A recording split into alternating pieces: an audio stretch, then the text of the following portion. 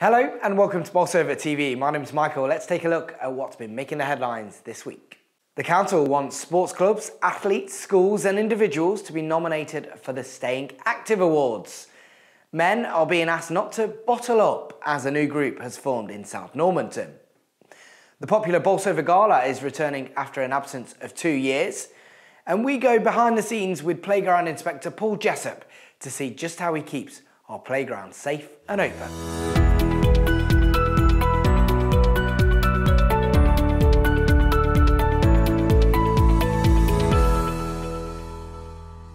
But first, Shirebrook, like many other towns and villages across Bolsover district, thrived on coal.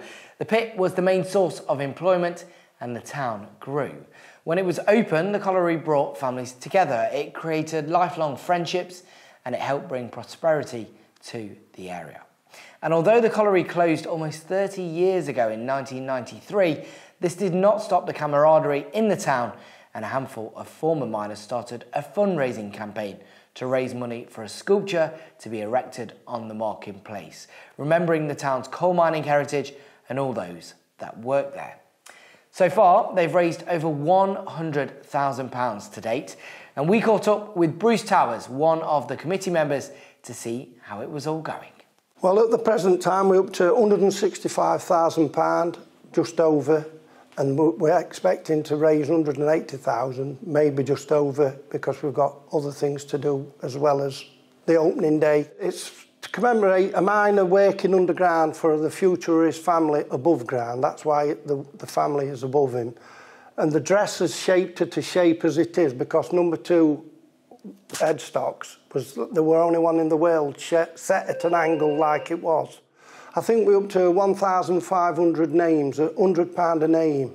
So you can see the interest. It'll be a one-off. It'll be absolutely stunning in the middle of Shirebrook Market for generations to come. It's going to be in bronze, 20 feet high, with a 5 feet plinth, black granite to obviously black for coal.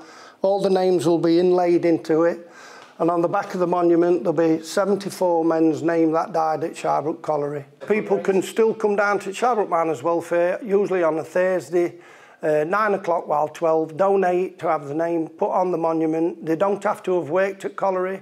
You don't have to have worked at the pit or any pit. You can come because it's going to be a piece of artwork for the community.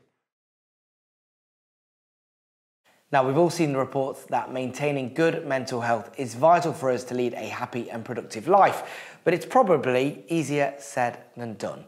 And it can be especially difficult for men who often feel they need to hide the way that they feel. A new mental health support group called Bottled Up Blokes has started in South Normanton with the aim of helping men to open up in a safe and supportive environment. The group offers a range of ways to get support, including a WhatsApp group and face-to-face peer support sessions. We went to meet Tim and Ben from the group to find out more. I'm a man myself that suffers with mental health issues, so I know how difficult it can be for somebody with mental health problems and difficulties to talk.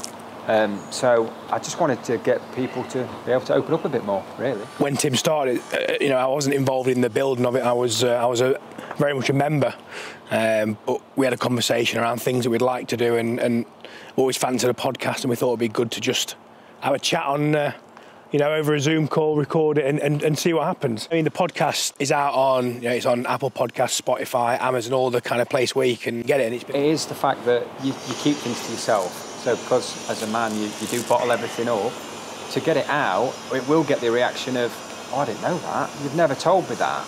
And that's why we're doing it. That's why we want to have this group to give people that platform to feel safe enough to open up. We've got a group here, we're at the church hall at the moment. There's a group here on a Thursday night at 7:30, and it's just men talking. It's just that simple. It's just men coming in, having a chat, and there's some serious stuff, we have a laugh. There's no kind of need for someone to come in and feel uncomfortable. You don't have to speak, you can just come in and listen. The main thing for us is to try and get men to speak, because the suicide rates for men are horrible. I think it's 3/4 of suicides are men. Yeah, 1 man dies every 2 hours by suicide. So just us doing our little group, if we help one person stops them doing that, again, it's a success. Sports clubs, athletes, schools, volunteers and officials are being encouraged to put themselves forward for the Staying Active Awards. Bolsover District Council and the Bolsover District Active School Network want to showcase and celebrate all the great ways individuals or groups have been keeping fit and staying active over the past couple of years. From online club socials and training sessions to family bike rides and virtual school competitions, there have been some great ways of helping local people keep fit. The council is continuing to invest in its housing stock as they've added another 9 homes to their portfolio, this time in Creswell. The 2 2-bedroom houses and 4 3-bedroom houses on Church Hole Close and the 3 2-bedroom houses on Rockhart Close are on the Avant Homes development in the village. Now, after missing out for the past 2 years, Bolsover Gala is back.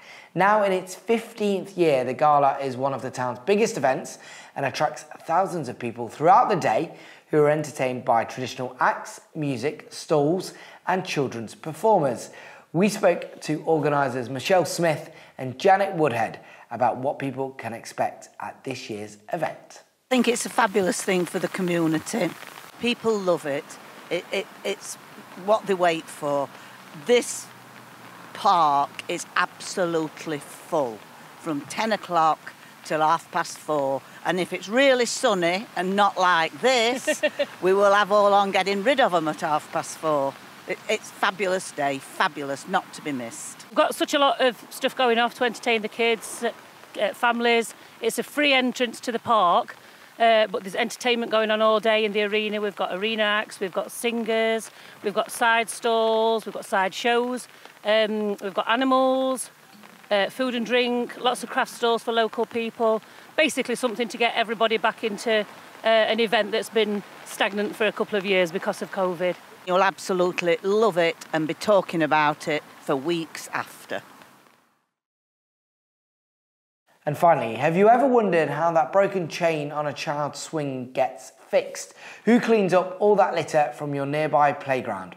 Or how that slide miraculously never seems to be out of order? Well, in the first of our series of Behind the Scenes, where we look at council services and how they are delivered, we joined up with Playground and Open Spaces Warden Paul Jessop to see what he does and how he keeps our playgrounds safe for children to enjoy.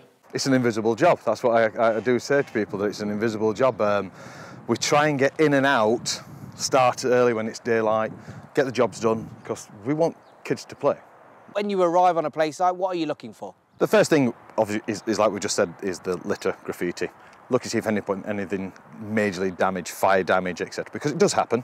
And after that, we go to secondary, looking at, are the swings vandalised? Does the chains look like they need knotted? And it's the invisible jobs we have to look at and get them done so as we can. We have a system on our phones called the PSS, and I do my inspections onto that. So everything from chains to floor to grass, overhanging trees, we put it in what I think necessary. And then we have low risk, medium risk, high risk. As you can see here, where this lip is here, I mean, it's classed as a trip edge where it's just come away from the edge. You can see it's only a finger width distance. Oh, wow, yeah. But Come off it. But this is what happens. You can see where it's glued in, etc. So what I'm going to do, I'm going to cut from here where the edging is from here. I'm going to cut from here right over to here. I'm just going to take this corner completely out and just lay the corner back with new wet pour, and hopefully that'll stop that curling up. So, because this is the main play area of it, is the slide. So we have to look for sharp edges, and we just use as visual first, just see if there's not any sharp edges, and we can just give it a bit of a tug. Basically, then we just give it a shake. If I can shake it, I do climb up onto the stairs and I'll give it a good jump and down. And if you can notice on here, wear and tear, we've replaced the loop chains with these Vari-Links. Slips in quite easy, but you can see there where the black marks are, where the chain's swinging. It does actually wear, but I've replaced all these just for, I mean, they'll last another 5-6 years. There must be this element, I go back to the shadows question again, really. It's not thankless, because it's definitely not thankless, but you go and do your work and you know you're playing your part without really being thanked for it in a way. I don't think I kind of enjoy what I do. I do. Some people don't like the job. I kind of like mine, yeah. It's like I say, I get results and I can walk away proud that there's been a job done. So, yeah. Well, I'm sure you'll all agree what an amazing job Paul does to make sure the children have somewhere safe and enjoyable to play. So, Paul, well done. But I'm afraid that's all we've got time for this week. I hope you've enjoyed watching, and I look forward to seeing you next week on Bolsover TV, when we'll be visiting the Zion Church in South Normanton to see how it could be turned into a community venue. So stay tuned for that. But for now, goodbye.